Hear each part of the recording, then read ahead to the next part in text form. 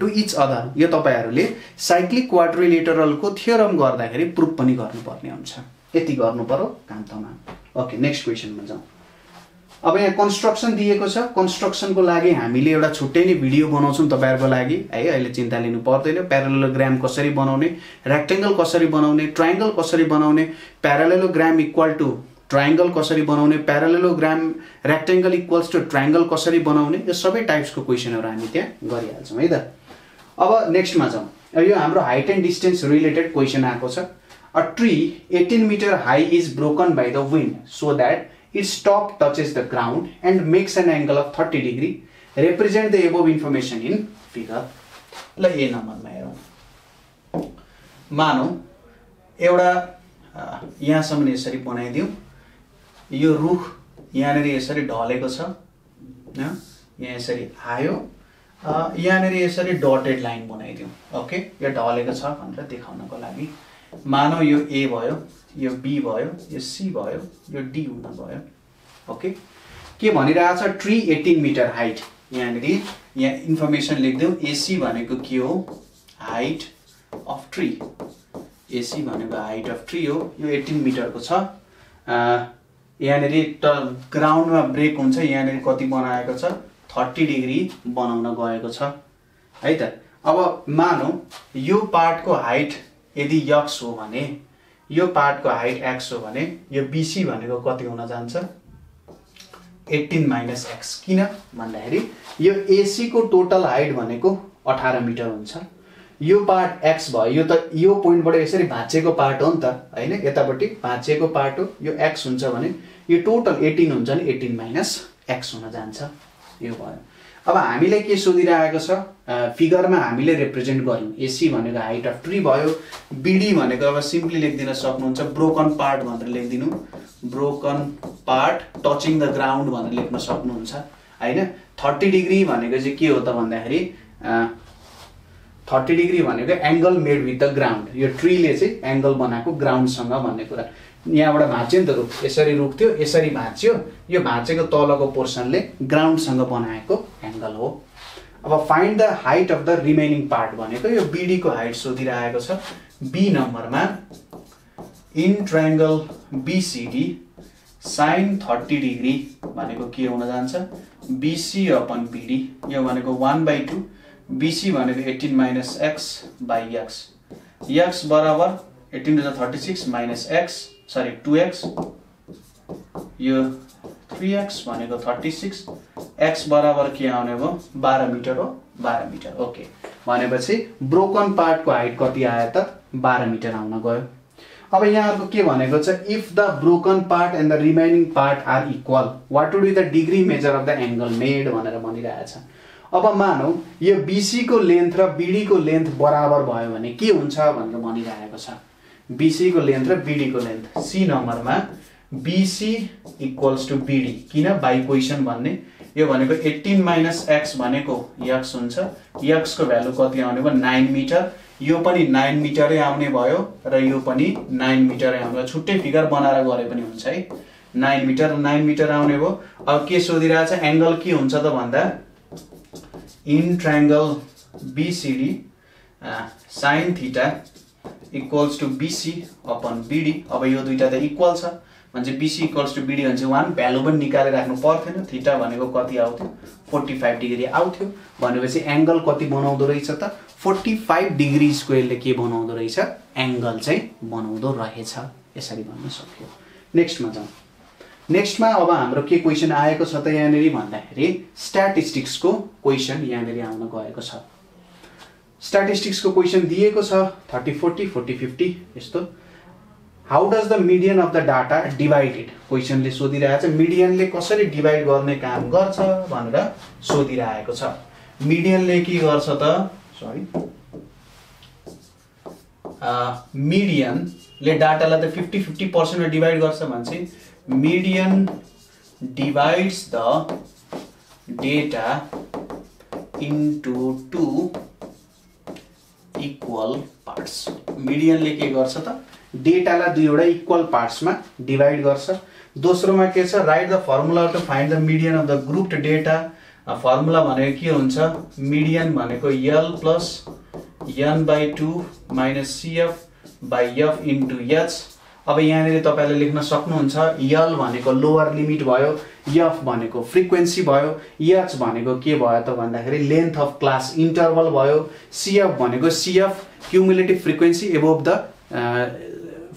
CF भन्ने value नै त भयो, CF एबोभ CF वाला भ्यालु हो, ठ्याक्कै त्यो भन्दा माथिको CF हो भन्न सक्नुहुन्छ। n भनेको त फ्रिक्वेन्सी भनेर भन्न सकिन्छ।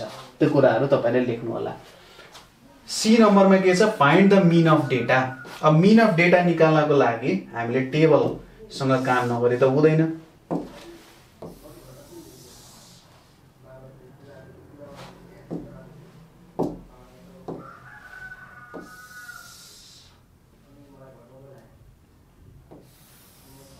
यहाँ वेट भयो। अब मिडियन पनि निकाल्न लागेको छ है।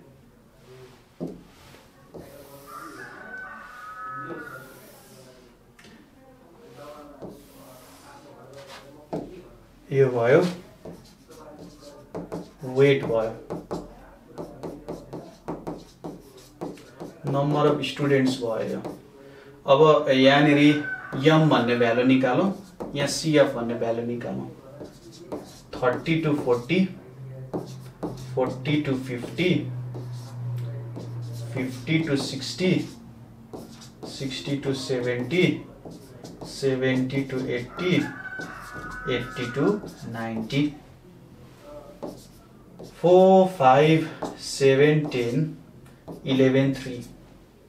30, 40, 70, 70 by 2, 35, 90, 45, 55, 65, 75 र 85 हैन।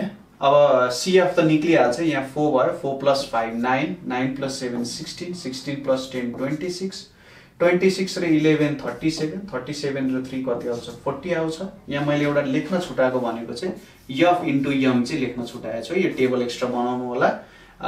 4 इन्टु 35 20, यहाँ 140 आउँछ। 4 इन्टु 35 गर्ने, 5 इन्टु 45 भनेको तपाईको 225 आउनु पर्ने जस्तो लाग्छ मलाई। 5 इन्टु 45 225 आउँछ। त्यसपछि 55 इन्टु 7 भनेको 385 नै आउँछ। यहाँ 65 इन्टु 10 650, 75 इन्टु 11 भनेको तपाईहरुको 825 आउँछ। 85 इन्टु 3 भनेको 255 आउँछ। ओके, यति आउने भयो। अब यहाँनेरि तपाईहरुले यो सबैको सम पनि लेख्दिनु। 140 plus 225, 385, 650, 825, 255। यो भनेको कति आउँछ? Sorry, summation F of m भनेको 2480 हुने भयो। देयरफोर यहाँनेरि मिन कति आउँछ? मिन भनेको summation F m upon n। यो n भनेको कति छ 40 भनेको 2480 अपन 40। 4 6 जा 24, 4 2 जा 8। यो तपाईहरुको मिन आउने भयो। 62 तपाईहरुको के हुन जान्छ? मिन हुन जान्छ। नेक्स्ट मा तपाईहरुले के निकाल्नु पर्ने छ? मिडियन निकाल्नु पर्ने छ। डी नम्बरमा मिडियन क्लास, सुरुमा मिडियन निकाल्नु भन्दा अगाडि मिडियन क्लास चाहिन्छ। मिडियन क्लास भनेको n/2 आइटम आउन जान्छ। यो भनेको कति हुन्छ? 40/2 भनेको 20th आइटम हुन जान्छ। अब CF इक्वल टु और CF इक्वल टु और ग्रेटर देन 20 इज कुन हुन्छ त 26। सो अब मिडियन क्लास के हुन्छ? So median class is, median class भनेको के हुन्छ? 60 to 70। Median class is 60 to 70। अब यहाँनिर हेरौँ, यो L भनेको कति हुन्छ? लोअर लिमिट भनेको 60 हुन्छ। त्यसैगरी H भनेको 10 हुन्छ। 60 to 70, 70 to 80 छ। फ्रिक्वेन्सी अनि CF अनि n/2, n/2 भनेको त 20 भइहाल्यो। फ्रिक्वेन्सी अब योसँग एसोसिएटेड फ्रिक्वेन्सी कति छ? 26 सँग एसोसिएटेड फ्रिक्वेन्सी 10 छ। 26 भन्दा माथि 16 छ। 10 र 16 हुने भयो। यहाँ 10 हुने भयो, यहाँ 16 हुने भयो। यसको मतलब मिडियन भनेको के हुन्छ? L plus n/2 minus CF/F into H. यो 60 प्लस यो 20 minus 16/10 into 10. यो र क्यान्सल भयो, कति आउने भयो 4 भनेपछि 64 आउने भयो। मिडियन हाम्रो के हुने भयो 64 हुने भयो। ठ्याक्कै 60 र 70 कै बीचमा आयो नि त हैन। यो चाहिँ हाम्रो मिडियन हुने भयो। सिम्पली फर्मुला युटिलाइज गर्न जान्नु पर्यो। हामीलाई यस्तो पनि सोधिदैन कि ओके यसमा के गर्ने, कति लामो हुन्छ अथवा के गर्नुपर्ने हुन्छ, अरु एक्स्ट्रा कुराहरु खासै सोधिदैन हैन। बुझ्नुस् कि 90% अफ द क्वेशन्सहरु यही लेभलको हुन्छ, यो भन्दा हायर लेभलको क्वेशन सोध्दैन। यसरी गर्न सकियो। ओके, नेक्स्ट क्वेशन हेरौं। प्रोबेबिलिटी रिलेटेड क्वेशन छ। From a well shuffled pack of 52 playing cards, 2 cards are drawn one after another. अब पहिलो क्वेशनमा के सोधेको छ भन्दाखेरि if the first card is replaced and the second is drawn, draw a tree diagram to show all the probability of getting or not getting spade cards. अलि महँगो भएछ यो क्वेशनहरु है। सुरुमा चाहिँ के भनेको छ भन्दाखेरि नट रिप्लेस्ड कार्ड चाहिँ के गरिरहेको छ त रिप्लेस गरिरहेको छ, झिकेपछि फेरि हालिरहेको छ भने ट्री डायग्रामबाट स्पेड आउने र स्पेड नआउने प्रोबेबिलिटी देखा भनेर भनिरहेको छ। ए नम्बरको क्वेशनमा 1 नम्बरमा दुई पटक ड्र गर्नु पर्यो हैन त। ल फर्स्टमा स्पेड आउने, अब जम्मा स्पेड कतिवटा हुन्छ, स्पेड कतिवटा हुन्छ 13 वटा स्पेड हुन्छ। स्पेड नहुने कतिवटा हुन्छ 52 minus 13 भने चाहिँ कति हुन जान्छ, ल सबट्र्याक्सन नै बिर्सिन्छ। 13 भनेको 39 भनेको ओके 39। अब स्पेड आउने प्रोबेबिलिटी भनेको कति हुन जान्छ 13/52। यो यति नै लेखिदिउँ, पछि काट्दा हुन्छ। त्यसैगरी स्पेड नआउने प्रोबेबिलिटी भनेको 39/52। अब कार्डलाई रिप्लेस गरिएको छ, फेरि हालिएको छ भन्नुको मतलब फेरि पनि स्पेड कतिवटा छ 13 वटा छ, स्पेड नहुने कतिवटा छन् 39 वटै छन्। फेरि स्पेड आउने प्रोबेबिलिटी 13/52 नै हुन्छ र स्पेड नआउने प्रोबेबिलिटी 39/52 नै हुन्छ। यहाँ पनि अब त्यही कुरा गर्नु पर्यो, स्पेड 13 स्पेड नआउने 39 भनेपछि प्रोबेबिलिटी अफ स्पेड भनेको 13/52, प्रोबेबिलिटी अफ नट स्पेड भनेको 39/52 यो हुने भयो।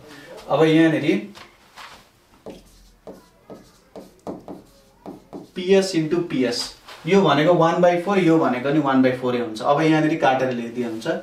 यो भनेको 1/4 into 1/4 भनेको 1/16 भयो।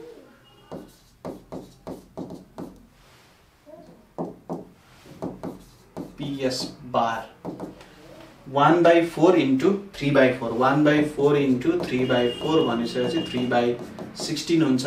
त्यसैगरी यहाँ स्पेड नआउने स्पेड आउने कति हुन्छन् भन्दाखेरि 3/4 into 1/4 भनेको 3/60 नै हुन्छ। त्यसैगरी यहाँनेरि स्पेड दुवै स्पेड नआउने प्रोबेबिलिटी कति हुन्छ 3/4 into 3/4 भनेको 9/16 हुन जान्छ। यो चाहिँ तपाईहरुको टेबल हुने भयो। Find the probability of getting both spade cards. अब फ्रम ट्री डायग्रामै सिधै लेख्न सकिन्छ। फ्रम ट्री डायग्राम यहाँ के लेख्न जान्छ प्रोबेबिलिटी बोथ कार्ड्स स्पेड। यो भनेको के हुन्छ PSS भनेको 1/4 into 1/4 भनेको 1/16 हुन जान्छ। यो भयो 2 मार्क्स आयो। यति गर्न पहिले एउटा क्वेशन आउँथ्यो। एनीवेज बी नम्बरमा जाउँ। सिम्पल कुरा छ। अब यहाँनेरि चाहिँ विदाउट रिप्लेसिङ भनिरहेको छ। एक पटक तानिसकेपछि फेरि हाल्न मिलेन। अब यसले अगाडिकै सिचुएसनलाई चाहिँ यहाँ तल बनाएर गर भन्ने जस्तो कुरा गरिरहेको छ हैन। त्यही सिचुएसनलाई अगाडि नै आएको सिचुएसनलाई फेरि यहाँ गर भन्ने कुरा गरिरहेछ। यहाँ अब बक्सै बनाइदिन अलि राम्रो देखिन्छ हैन। ल अब यहाँ स्पेड फेरि 13 वटा, नट स्पेड 39 वटा। यहाँबाट यहाँ जाँदाखेरि प्रोबेबिलिटी अफ स्पेड भनेको 13/52 भनेको 1/4। यहाँबाट यहाँ जाँदाखेरि प्रोबेबिलिटी अफ नट स्पेड भनेको 39/52, 13 3 जा 39 13 4 जा 52। अब यहाँ त के भएको छ रिप्लेस भएको छैन भन्छ। अब स्पिड कतिवटा हुन्छ 12 वटा हुन्छ। नट स्पिड 39 एउटा स्पिड तानियो नि त। अब यहाँहरु भनौं प्रोबेबिलिटी अफ स्पिड भनेको अब कति 12/52 हुन्छ। यहाँ कति हुन जान्छ 4 2 जा 4 3 जा 12 4 1 जा 4 4 2 जा 4 3 जा 12 3/13। प्रोबेबिलिटी अफ नट स्पिड भनेको 39/52 हुन जान्छ। सायद यसको कटिङ हुँदैन कि 39/52 3/4 हुँदै रहेछ। ए सरी यहाँ 51 हुन्छ नि त 13 गल्ती भयो सरी 12/51 हुन्छ है सरी 12/51 भनेपछि 12/51 भनेपछि 4/17 हुन्छ। यताबाट 39/51 39/51 भनेपछि 13/17 हुन जान्छ। यहाँनेरि के भयो स्पिड भएन नट स्पिड आयो। नट स्पिड भनेपछि 38 हुने भयो। यो भनेपछि प्रोबेबिलिटी अफ स्पिड भनेको 13/51 हुने भयो। त्यसैगरी प्रोबेबिलिटी अफ नट स्पिड भनेको 38/51 हुने भयो। अब यतिमै छोड्दिए पनि हुन्छ। अब यहाँ probability of not getting both speed probability of not getting both speed हामीले यहाँ भ्यालुजहरु लेखिराख्नु जरुरी चाहिँ छैन है। मैले अघि लेखिदिएको मात्रै हो। अब प्रोबेबिलिटी अफ यो 1 नम्बर भयो not getting speed both speed. यहाँनिर के भनिरहेछ प्रोबेबिलिटी नट बोथ स्पिड अथवा not getting speed. Probability of not getting speed भनेको के हुन जान्छ त सुरुको कार्ड पनि नट स्पिड हुनु पर्यो अर्को कार्ड पनि नट स्पिड भनेको सुरुमा 3/4 हुने भयो सेकेन्डमा 38/51 हुने भयो भने 3 × 38/4/51 भनेको कति हुन्छ 19/34 हुन जान्छ। यसरी तपाईहरुले यो क्वेशन पनि सल्भ गर्न सक्नुहुन्छ। ओके यसरी हामीले चाहिँ एउटा सेट सल्भ गरिसकेका छौं हैन सेट सल्भ गरिसकेका छौं।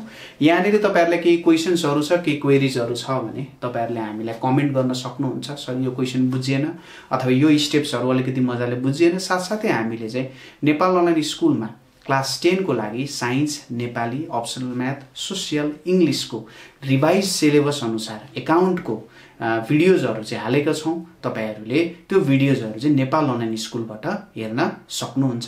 साथसाथै हाम्रो एसई को ट्युसन क्लासेसहरु पनि सुरुवात भइसकेको छ। तपाईहरुले हामीलाई ट्युसन क्लासेसमा जोइन हुन कल गर्न सक्नुहुन्छ 98 495 95 895 को व्हाट्सएप तथा भाइबरमा सम्पर्क गरेर क्लास जोइन गर्न सक्नुहुन्छ है त। आजको लागि यति नै। नेक्स्ट क्लासमा अर्को एउटा सेट लिएर हामी फेरि पनि उपस्थित हुने नै छौं। हस्त धन्यवाद।